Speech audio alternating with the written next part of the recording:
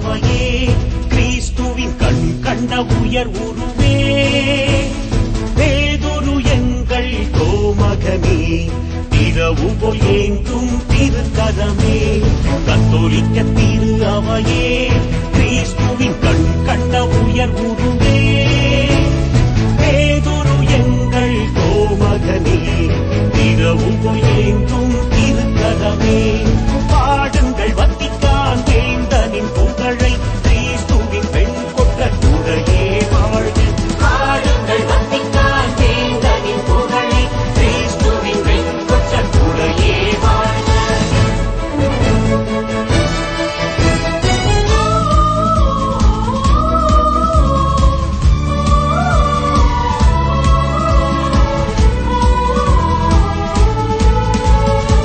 கருணை நலம் தரும் மருந்தாம், ஒப்புரவில் மாசெல்லாம் ஒழியும்.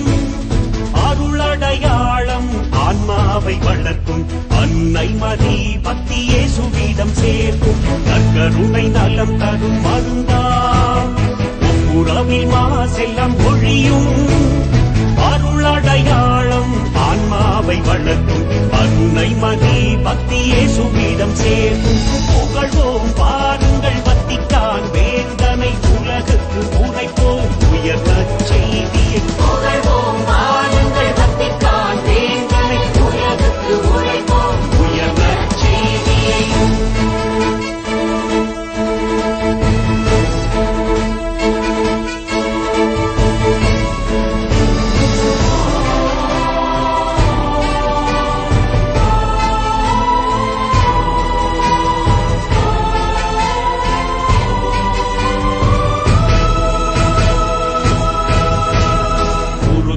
சேவையின் அணிகலனாம், புறவரம் பேரின்பமும் சுவையாம். பொதுநிலை குருத்துவ பேருடனே புலங்கட்டும் பேதுருவின் ஆளுகையே.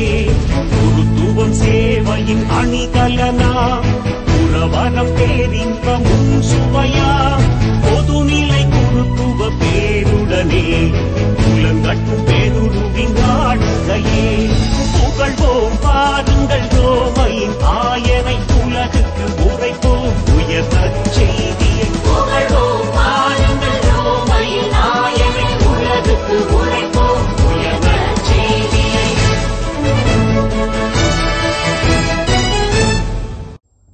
மாதா தொலைக்காட்சியின் அன்பு நேயர்களே, உங்கள் அனைவருக்கும் எங்களது இனிய வணக்கம்.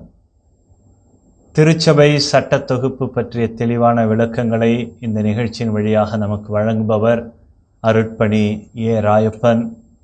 தந்தை அவர்கள் புதுவை கடலூர் உயர்மறை மாவட்டத்தைச் சேர்ந்தவர். கடந்த 25 ஆண்டுகளுக்கு மேலாக பெங்களூருவில் உள்ள புனித பேதுரு குருத்துவ கல்லூரியில் திருச்சபை சட்டவியல் பேராசிரியராக பணியாற்றி கொண்டு வருகிறார். எனவே தந்தை அவர்களை இந்த நிகழ்ச்சிக்கு வரவேற்பதில் மிக்க மகிழ்ச்சி அடைகிறேன். வணக்கம் ஃபாதர். வணக்கம். நம்ம கடந்த நிகழ்ச்சிகளில் இந்த திருச்சபையில் இருக்கக்கூடிய மறை மாவட்டங்களில் இயங்கும் நீதிமன்றங்களை பற்றி நம்ம பல்வேறு விளக்கங்கள் உங்களிடமிருந்து தெரிஞ்சிருக்கிறோம் ஃபாதர். இப்போ இந்த நீதிமன்றங்கள் அதனுடைய பல்வேறு வகைகள் நிலைகளை பற்றியெல்லாம் கடந்த முறை தெளிவாக சொன்னீங்க. இப்போ அந்த நீதிமன்றத்தில் ஒரு வழக்கு பதிகிறாங்க, அதாவது கேஸை நம்ம சொல்கிறோம். எப்போ ஒரு கேஸ் நம்ம தொடங்குதுன்னு சொல்லி நம்ம கணிக்க முடியும், அல்லது எதுதான் ஒரு வழக்கினுடைய தொடக்கத்தை ஆரம்பித்து வைக்கிறதுன்னு சொல்ல முடியும்? ஒரு வழக்கு தொடங்குவது இந்த வாதின்னு சொல்கிறாங்கல்ல, வாதி பிரதிவாதி. அதில் இந்த வாதி அது தன்னுடைய உரிமைகள் பாதிக்கப்பட்டன என்று உணர்கிறவர், அவருடைய இன்ட்ரெஸ்ட் அஃபெக்ட் ஆகிடுச்சு அப்படின்னு சொல்கிறோம் இல்லையா. அதுபோல் அப்படிப்பட்டவர் ஒரு மனு கொடுக்கும்போது தான்.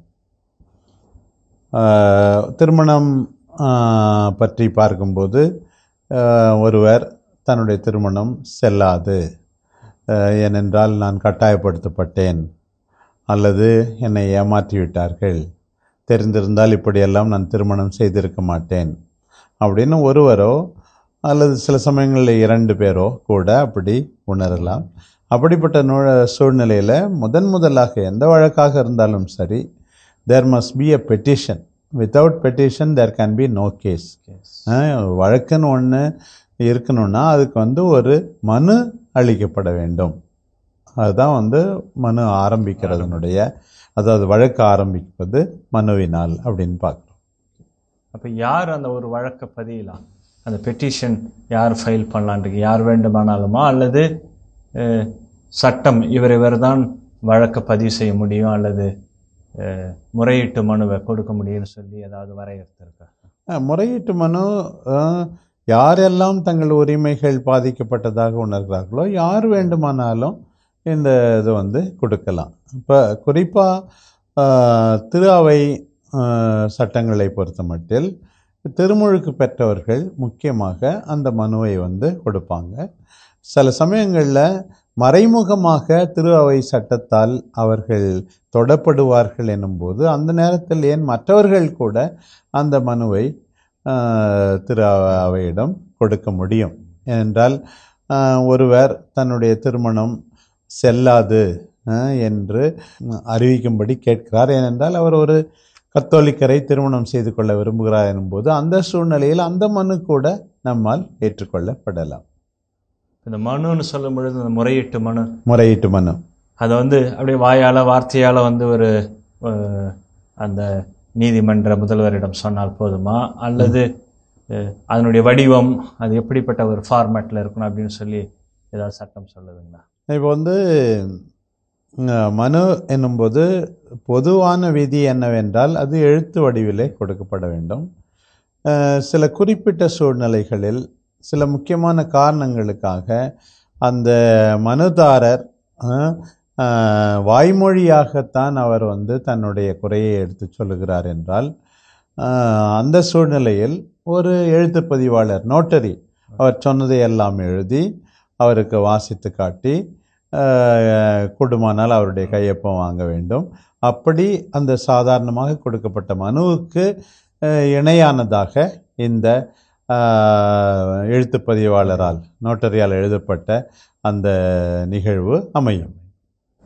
அந்த அவர் கொடுக்கக்கூடிய அந்த முறையீட்டு மனு அதில் என்னென்னலாம் இருக்கணும், இல்லை அதனுடைய கண்டென்ட் அந்த மனுவில் என்ன கண்டிப்பாக இருக்கணும்னு நீங்கள் நினைக்கிறீங்க? ஆமாம். ஸோ அது எதுவுமே சில சமயத்தில் சில பேர் பக்கமாக எழுதலாம், ஆனால் உள்ள ஒன்றுமே இருக்காது சில நேரத்தில் சூழ்நிலையில். முக்கியமாக அந்த நீதிபதி தெரிந்து கொள்ள விரும்புவது என்ன, அவர் யார், அவருடைய பேர், ஊர், சரியான முகவரி, இதெல்லாம் இருக்கணும். அடுத்தது அவர் என்ன கேட்குறாரு, இந்த நீதிமன்றத்திடமிருந்து அவர் எதிர்பார்ப்பது என்ன, எதை அறிக்கையிட வேண்டும் என்கிறார், எதற்கு நீதி வழங்க வேண்டும் என்கிறார், அது அதில் குறிப்பிடணும். சுருக்கமாக அந்த வழக்கினுடைய சூழ்நிலையை அவர் அதில் குறிப்பிடணும். அப்புறம் அந்த ஒரு வழக்கில் வாதி என்னும்போது அவர் பிரதிவாதி யார், பெட்டிஷனர் அவராக இருக்கும்போது ரெஸ்பாண்டன்ட் யார், அவருடைய அட்ரஸ் என்ன, அவருடைய முகவரி என்ன, இதை பற்றியெல்லாம் குறிப்பிடணும். அப்புறம் அதே போல் அவருடைய யாரெல்லாம் சாட்சிகளாக அவர் முன்வைக்கிறார், அவர்களுடைய முகவரி, பெயர், முகவரி எல்லாம் அவரெல்லாம் குறிப்பிடணும். இப்படி சில முக்கியமான அனைத்தும் அந்த மனுவிலே அடங்கி இருக்க வேண்டும். இல்லை என்றால் சில சமயங்களில் எவ்வளவோ எழுதியிருந்தாலும் முக்கியமானவற்றை விட்டுவிடக்கூடாது. இப்போ இந்த முறையீட்டு மனுவை ஒரு வாதி தயார் செய்து கொடுக்கிறார் நீதிமன்றத்தில். அப்போ அது எந்த ஒரு கட்டத்தில் தள்ளுபடி ஆகும்? அல்லது உதாரணமாக அவர் வெறும் மனுவை மட்டும் எழுதி கொடுத்துட்டு போயிட்டார், அதுக்கப்புறம் நீதிமன்ற பக்கமே வரல, இல்லை அதில் அதுக்கு ஆர்வமே இல்லை, அமைதியாக பேசாமல் இருந்துடுறார். அப்படிப்பட்ட சூழ்நிலையில் அந்த மனுவினுடைய நிலை என்ன ஆகும்? இந்த மனுவை தள்ளுபடி செய்வதும் ஏற்றுக்கொள்வதும் நீதிபதியை பொறுத்தது. முதல்ல அவர் அந்த நீதிமன்றத்திற்கு வர தகுதியானவரா, அவர் கூறுகின்ற காரியத்தில் குறைந்த அளவு மேலோட்டமாகவாது உண்மை இருக்கிறதா, ஏற்றுக்கொள்ளப்படக்கூடியதா. ஒருவேளை அவர் அந்த நீதிமன்றத்துக்கு வரக்கூடாது, வேறு எங்கோ போயிருக்க வேண்டும் எனும் பட்சத்தில் இப்படிப்பட்ட சூழ்நிலைகளில் நீதிபதி அந்த மனுவை ஏற்றுக்கொள்ள முடியாது, அவர் தள்ளுபடி செய்யவும் வாய்ப்பு உண்டு. ஆனால் நீதிபதி தான், அவர் மனு கொடுத்த பிறகு இது அவருடைய கடமை அல்ல, நீதிபதி முடிவு செய்ய வேண்டும் தான் மனுவை ஏற்றுக்கொள்வதா தள்ளுபடி செய்வதா. சில நேரங்களில் நீதிபதி மௌனம் காத்தால் நம்முடைய சட்டம் என்ன சொல்லுகிறது, குறிப்பாக 1506 1 மாத காலத்துக்கு பிறகு அந்த மனுதாரர் இவருக்கு நினைவூட்டலாம், நீதிபதிக்கு நினைவூட்டலாம், அதை ஏன் ஏற்றுக்கொண்டீர்களா ஏற்றுக்கொள்ளவில்லையா சீக்கிரம் ஏற்றுக்கொள்ளுங்கள்.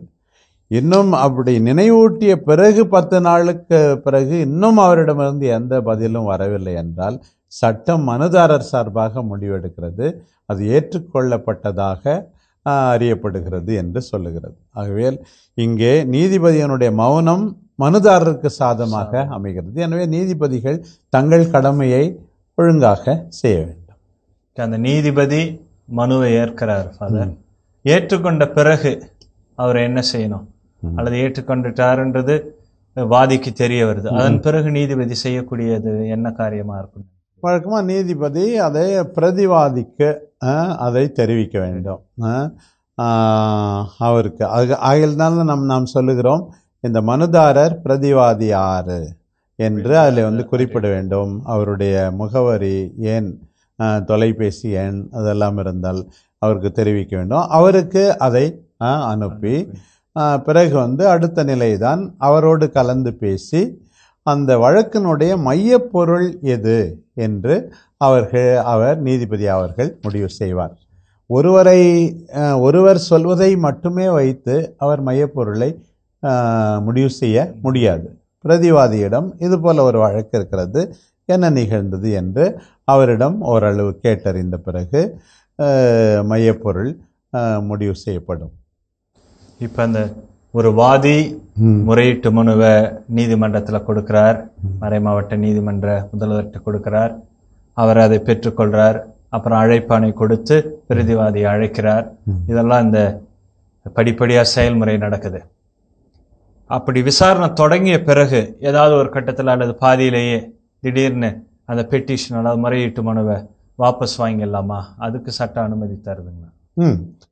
விசாரணை தொடங்கிய பிறகு எந்த நேரத்தில் வேண்டுமானாலும் இந்த மனுதாரர் அவருடைய உரிமை பாதிக்கப்பட்டதாக அவர் முதல்லேயே உணர்ந்தாலும் அல்லது தெரிந்தாலும் அல்லது மன்னிக்கின்ற விதத்திலும் கூட அல்லது மனம் மாறி கூட அல்லது வேறு எந்த ஒரு காரணத்துக்காக கூட எந்த நேரத்தில் வேண்டுமானாலும் அவர் அந்த வழக்கை திரும்ப பெறலாம், அவருடைய அதை திரும்பி பெறலாம்.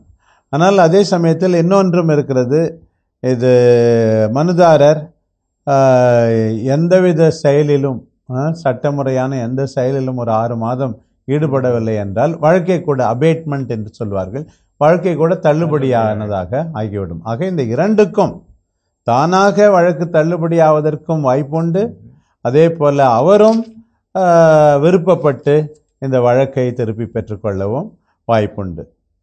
ஆனால் சில சூழ்நிலைகளில் பிரதிவாதி தம் பெயருக்கு ஊறு விளைவிக்கப்பட்டதாக நினைத்து இல்லை தொடர்ந்து நடத்த வேண்டும் என்றும் நீதிபதியை கேட்டுக்கொள்ளலாம். இப்போ இந்த வாதி அந்த மனுவில் எழுதுறார் தான் எப்படியெல்லாம் பாதிக்கப்பட்டன்னு சொல்லி, அதெல்லாம் உண்மைதானா அல்ல அதுக்கு என்ன ஆதாரம், என்ன ப்ரூஃப், எப்படி நீதிபதி அதெல்லாம் திரட்டணும், அது சொல்றது உண்மையான்றது எப்படி கண்டறிய சொல்லி சட்டம் சொல்லுது சார்?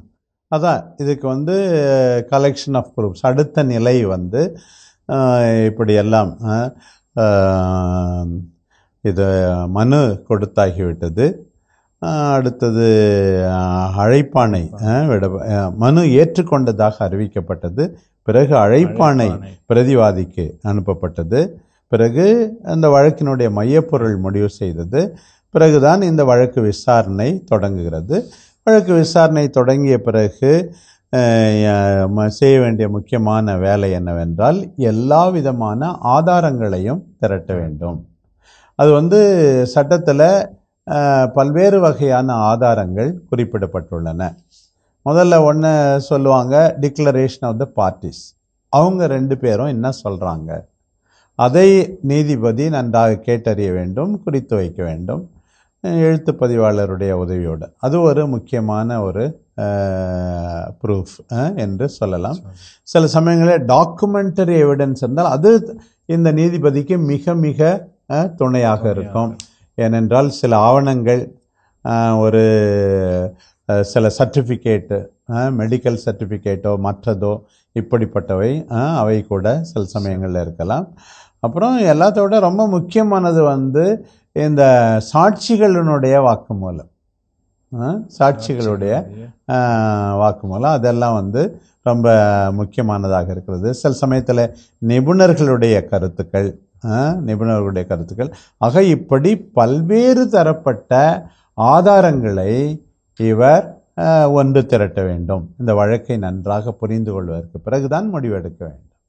இந்த ஆதாரங்களை பற்றி சொல்லும்போது நீங்க நல்லா சொன்னீங்க. கட்சிக்காரருடைய வாக்கு மூலம் ஆவணங்கள் வழியாக பெறப்பட்டது, அதே போன்று சாட்சிகள் அவர்கள் கொடுக்கக்கூடிய அந்த சாட்சியங்களின் வழியாக, அப்புறம் வல்லுநர்களிடமிருந்து பெறக்கூடியது.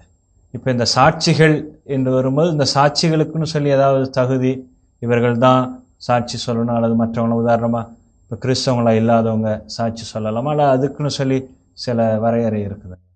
இப்போ சாட்சின்னா யார் வேணாலும் சாட்சியாக இருக்கலாம். சாட்சி திருமுழுக்கு பெற்றவர் தான் இருக்கணும் அப்படின்னு சொல்லி இல்லை. ஆனால் சட்டம் ஒரு குறிப்பிட்ட வயதை நிர்ணயிக்கிறது. திரு அவை சட்டத்தை பொறுத்த மட்டில் 14 வயதுக்கு மேற்பட்டவர்கள் சாட்சிகளாக இருக்க அனுமதிக்கப்படுகிறார்கள். ஆனால் 14 வயதுக்கு கீழே இருக்கிறவர்கள் சில நேரத்தில் சில உண்மைகளை நமக்கு எடுத்து சொல்ல வேண்டுமானால், சொல்ல முடியும் என்றால், நீதிபதி வேண்டுமானால் அவர்களுடைய கருத்தை கேட்டறியலாம். அவர்கள் சாட்சிகள் என்று அழைக்கப்படவில்லை என்றாலும் கூட அவருடைய கருத்தை நீதிபதி நிச்சயமாக கேட்டறிய முடியும். மற்றபடி அவர்கள் சரியான மனநிலையோடு இருக்க வேண்டும், நல்லுணர்வோடு இருக்க வேண்டும். குடிபோதையில் இருக்கிறவர்கள் சொல்கின்ற சாட்சி, போதுமான பகுத்தறிவு இல்லாதவர்களுடைய சாட்சி, இதெல்லாம் ஏற்கப்பட முடியாதே தவிர மற்றபடி யார் வேண்டுமானாலும் சாட்சியாக இருக்கலாம். இப்போ இந்த சாட்சி சொல்லக்கூடியவங்க விசாரணைக்கு அழைக்கப்படுறாங்க, அவங்ககிட்ட சாட்சி பெறப்படும் பொழுது இந்த வாதி பிரதிவாதி அல்லது கட்சிக்காரங்க இவங்க உடன் இருப்பார்களா, அல்லது அவங்களுடைய உடன் இருப்ப பிரசன்னத்தில் தான் இதெல்லாம் கேட்கணும் விசாரிக்கணும்னு சொல்லி சட்டம் சொல்லுவாங்க? இந்த காரியத்தில் திரு அவை வழக்குமன்ற நடவடிக்கைகளை பொறுத்த மட்டில் இந்த சாட்சிகள் ஒவ்வொருவரும் தனியே விசாரிக்கப்பட வேண்டும் ஒன்று. இரண்டாவது, இந்த கட்சிக்காரர்கள் அங்கே அவர்களோடு இருக்கக்கூடாது. இப்போது இது உலகு சார்ந்த சட்டங்களில் அந்த சிவில் லாவில் அப்படி அதில் வித்தியாசம் இருக்கிறது. ஆனால் இங்கே நம்ம கத்தோலிக்க திரு அவையை பொறுத்த மட்டில் சாட்சிகள் சரியான விதத்தில், தனிப்பட்ட விதத்தில், போதுமான சுதந்திரத்தோடு சில மிக மிக கனமான காரியங்களுக்காக விதிவிலக்காக ஒரு சில வேளைகளில் நீதிபதி வேண்டுமானால் அனுமதிக்கலாமே தவிர சாதாரணமாக சாட்சிகளை விசாரிக்கும் போது அந்த கட்சிக்காரர்கள் வாதி பிரதிவாதி கூட இருக்கக்கூடாது. அதுதான் நமக்கு. ஏனென்றால் இவர்கள் சாட்சியம் சொல்வது ஒரு ஆன்மீக நோக்கத்தோடும் செய்கிறார்கள், மனச்சான்றுக்கோடு அவர்கள் சாட்சி சொல்லுகிறார்கள். அது பாதிக்கப்படக்கூடாது என்பதற்காக திரு அவை அப்படி ஏற்பாடு செய்திருக்கிறது. ஒருவேளை இந்த சாட்சிகள் எங்களால் கேள்வி உங்களுடைய அந்த விசாரணைக்கு சரியாக ஒத்துழைக்க முடியல, அல்லது அதனால் என்ன செய்கிற, நீங்கள் முன்கூட்டியே நீங்கள் என்னென்ன கேட்க போகிறீங்கன்னு சொல்லி கொடுங்க, அல்லது கேள்வி கொடுங்க, நாங்கள் தயாரித்து சொல்கிறோம், அப்படி அதற்கு அனுமதி இருக்குதா? இந்த ஜெனரல் பிரின்சிபல், பொது விதி என்னவென்றால் அவர்களிடம் முதலிலேயே கேள்வியை கொடுக்கக்கூடாது, கேள்விகளை கொடுக்கக்கூடாது. ஏனென்றால் அது டியூட்டர்டு ஆன்சராக இருக்கும், மற்றவர்கள் சொல்லிக் கொடுத்து சொல்வதாக இருக்கும். எனவே போதுமான மட்டும் எப்போதும் கேள்வியை முதல்ல கொடுக்காமல் கேட்பதுதான் பொருத்தமானது. இப்படி இந்த சாட்சிகளுடைய நிலை இப்படி இருக்குன்னா, அந்த சாட்சி சொல்ல வரவங்களுடைய அந்த தகுதி அல்லது அவங்களுடைய தன்மை எப்படிப்பட்டதா இருக்கணும்னு சொல்லி சட்டம் சொல்லுது. இப்போ சாட்சியினுடைய தகுதியை நம்ம ஏற்கனவே பார்த்தோம். ஆனால் அந்த அவர்கள் கொடுக்கின்ற சாட்சியத்திற்கு எந்த அளவுக்கு நாம் வலு கொடுப்பது, வெயிட் கொடுப்பது, எந்த அளவுக்கு முக்கியத்துவம் கொடுப்பது என்பது நீதிபதியை பொறுத்தது. உதாரணமாக இவர் நேரிடையாக பார்த்தாரா, கேட்டாரா, அல்லது ஹியர்சே மற்றவர்களிடமிருந்து கேட்டாரா என்பதையெல்லாம் பார்க்க வேண்டும். அடுத்தது, இவருடைய ஆன்மீக வாழ்வு எப்படி, இவருடைய பயிற்சி எப்படி? இப்போ இதையெல்லாம் பார்க்கும்போது உதாரணமாக ஒரு குருவானவர் அல்லது ஒரு துறவி அல்லது ஒரு ஆயர் ஒரு காரியத்திலே சாட்சியம் பகரும்போது அதற்கு இயல்பாகவே கொஞ்சம் அதிக முக்கியத்துவம் கொடுக்குகின்ற சூழ்நிலை ஏற்படுகிறது.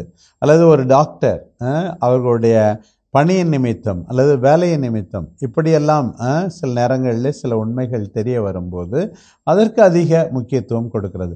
அடுத்தது, இவர் சொல்லுகின்ற சாட்சி மற்றவர்கள் சொல்வதோடு ஒத்துப்போகிறதா, அவர்களுடைய வாக்குமூலத்தோடு ஒத்துப்போகிறதா, மற்ற சாட்சியங்களும் இவையும் வெவ்வேறாக இருக்கிறதா, பொய் சாட்சியம் தானா, இதையெல்லாம் தேர்ந்து தெளிகின்ற கடமை எந்த ஒரு நீதிபதிக்கும் உண்டு. அதை பொறுத்துதான் அவர்கள் கொடுக்கின்ற சாட்சியத்திற்கு நாம் உரிய மதிப்பு அளிக்க முடியும்.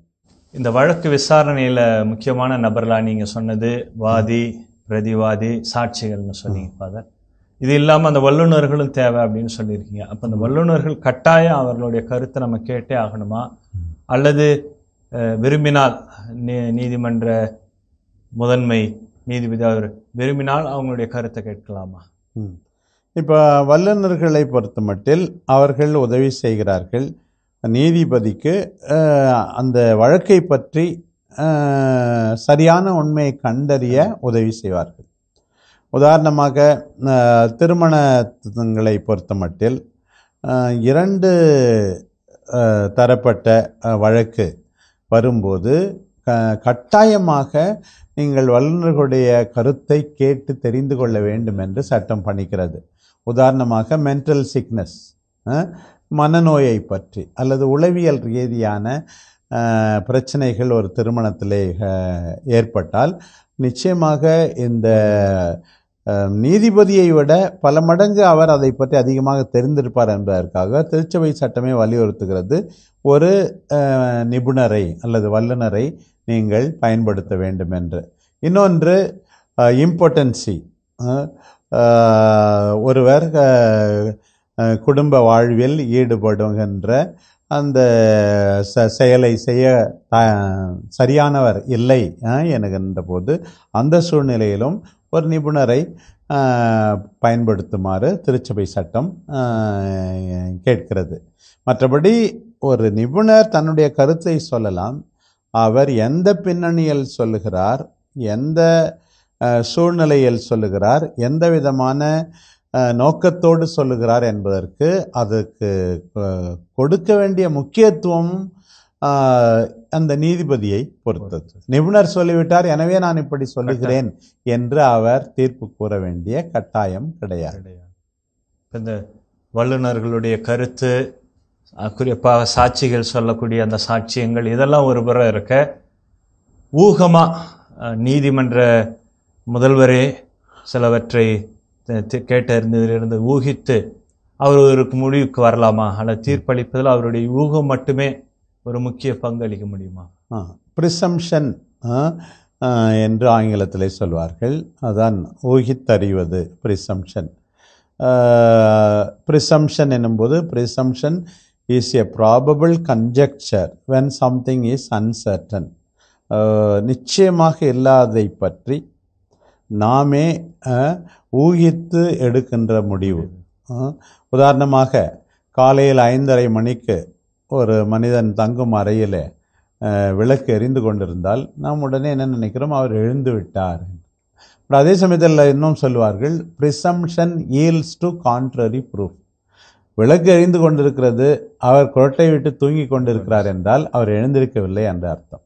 ஆகையினால் பெரும்பாலான சூழ்நிலைகளிலே இந்த ஊகம் கூட இந்த நீதிபதிக்கு துணை புரியும். ஆனால் எந்த அளவுக்கு அதற்கும் முக்கியத்துவம் கொடுக்க வேண்டுமோ அல்லது அதற்கு எதிர்மாறானது நிகழாத பட்சத்தில் இந்த ஊகத்தினாலேயும் அவர் சில சமயங்களில் ஒரு உறுதியான நிலைப்பாட்டை எடுக்க முடியும். வெறும் ஊகத்தினால் மட்டுமல்ல, ஊகம் கூட அதற்கு துணை செய்யும். இறுதியாக நம்ம இன்றைய நிகழ்ச்சியினுடைய கடைசி பகுதிக்கு வரோம் ஃபாதர். இப்போ இந்த விசாரணையின் போது கட்சிக்காரர்களை அழைக்கிறாரு, வாதி பிரதிவாதி அவர்களை அழைக்கிறார், சாட்சிகளை அழைக்கிறார். ஒருவேளை இந்த வாதி பிரதிவாதி, இந்த கட்சிக்காரர்கள், இவர்கள் அவரோடு ஒத்துழைக்க மறுக்க, அதாவது வரமாட்டேன்றாங்க, திரும்ப திரும்ப அழைச்சோம். அப்போ அப்படிப்பட்ட நிலையில் அந்த வழக்கினுடைய நிலைமை என்ன ஆகும்னு நினைக்கிறீங்க? நம்ம வாதியை பற்றி நம்ம ஏற்கனவே பார்த்தோம். இப்போ பெட்டிஷன், முறையீட்டு மனு கொடுத்தவரே வேண்டான்னா அவர் அதில் ஆர்வம் இல்லை, அதை பற்றி பிரச்சனை இல்லை. ஆனால் பல சூழ்நிலைகளில் இந்த பிரதிவாதி வராத சூழ்நிலை ஏற்படுகிறது. ஏனென்றால் அவர் ஒத்துழைக்க மறுக்கிறார். அதனால் ஏன் அவருக்கு நான் உதவி செய்ய வேண்டும் என்று தவறு இருந்தால் கூட, தன் பேரில் இருந்தால் கூட ஒத்துழைக்க மறுக்கிறார். இப்படிப்பட்ட சூழ்நிலைகளிலே அதுக்கு தான் சொல்வார்கள் எக்ஸ் பார்ட்டே ஜட்ஜ்மெண்ட் என்று. அதனால் இந்த பிரதிவாதி வராவிட்டாலும் கூட வழக்கு தொடர்ந்து நடைபெற வேண்டும். முறையீட்டு மனு அளித்தவருக்கு உரிய நீதி வழங்கப்பட வேண்டும். பிரதிவாதி வரவில்லை என்பதற்காக முறையீட்டு மனு அளித்த வாதி துன்புறும்படி நாம் விட்டுவிடக்கூடாது. ஆனால் அதே நேரத்தில் இன்னொன்றையும் நாம் மனத்திலே கொள்ள வேண்டும். வழக்கு முடியும் முன், before the case is closed, any time, எப்போது வேண்டுமானாலும் முதலில் வராத பிரதிவாதி பிறகு வருகிறேன் என்று சில வாக்குமூலம் கொடுத்தால் அல்லது சில சான்றுகளை நம் முன் வைத்தால் அவருக்கு வைக்க உரிமை உண்டு. அதன் அடிப்படையில் நாம் தீர்ப்பு வழங்கவும் கடமைப்பட்டுள்ளோம். நீ முதல் வரவில்லை, இப்போது ஏன் கொடுக்கிறாய் என்று தீர்ப்பு கொடுத்த பிறகு சொல்வதால் எந்த பிரயோசனமும் இல்லை. வழக்கு முடிவதற்கு முன் அவர் எப்போதும் தன்னுடைய தற்காப்பு உரிமையை, தன் வாதங்களை முன்வைக்கின்ற உரிமையை கொண்டுள்ளார் என்றுதான் சொல்ல வேண்டும். ஓகே ஃபாதர், இதுவரைக்கும் ஒரு வழக்கு விசாரணையினுடைய முக்கியமான கட்டங்கள், அந்த முதல்ல முறையீட்டு மனுவிலிருந்து அழைப்பாணையிலிருந்து ஒவ்வொன்றா விளக்கமாக சொன்னீங்க. அதுபோல் முக்கியமான நபர்கள், வாதி, பிரதிவாதி, சாட்சிகள், இவற்றையெல்லாம் கொண்டு எப்படி அந்த வாதிக்கு நீதி கிடைக்கக்கூடிய வகையில் அந்த நீதிமன்ற தீர்ப்பு அமையணுன்றதை அழகாக சொன்னீங்க. உங்களுடைய கருத்து மிகவும் எங்களுக்கு பயனுள்ளதாக இருந்து, தொடர்ந்து இனி வரக்கூடிய நிகழ்ச்சிகளில் இன்னும் இது தொடர்பான செய்திகளை உங்களிடமிருந்து கேட்டு தெரிந்து கொள்ள நாங்கள் ஆவலாக இருக்கிறோம். அன்புக்குரிய மாதா தொலைக்காட்சியினுடைய நேயர்களே, உங்கள் அனைவருடைய சார்பாகவும் தந்தை அவர்களுக்கு நான் நன்றி கூறுகிறேன். தொடர்ந்து இது பற்றிய விளக்கங்களை இனி வரக்கூடிய நிகழ்ச்சிகளிலே நாம் கேட்டு தெரிந்து கொள்ளலாம். இயேசுவே புகழ், மரியே வாழ்க. குருத்துவம் சேவையின் அணிகலனாம், புறவரம் பேரின்பமும் சுவையாம், பொதுநிலை குருத்துவ பேருடனே புலங்கட்டும் பேதுருவின் ஆடுகையே. குருத்துவம் சேவையின் அணிகலனாம், புறவரம் பேரின்பமும் சுவையாம், பொதுநிலை குருத்துவ பேருடனே புலங்கட்டும் பேதுருவின் ஆடுகையே. புகழ்வோம் பாருங்கள்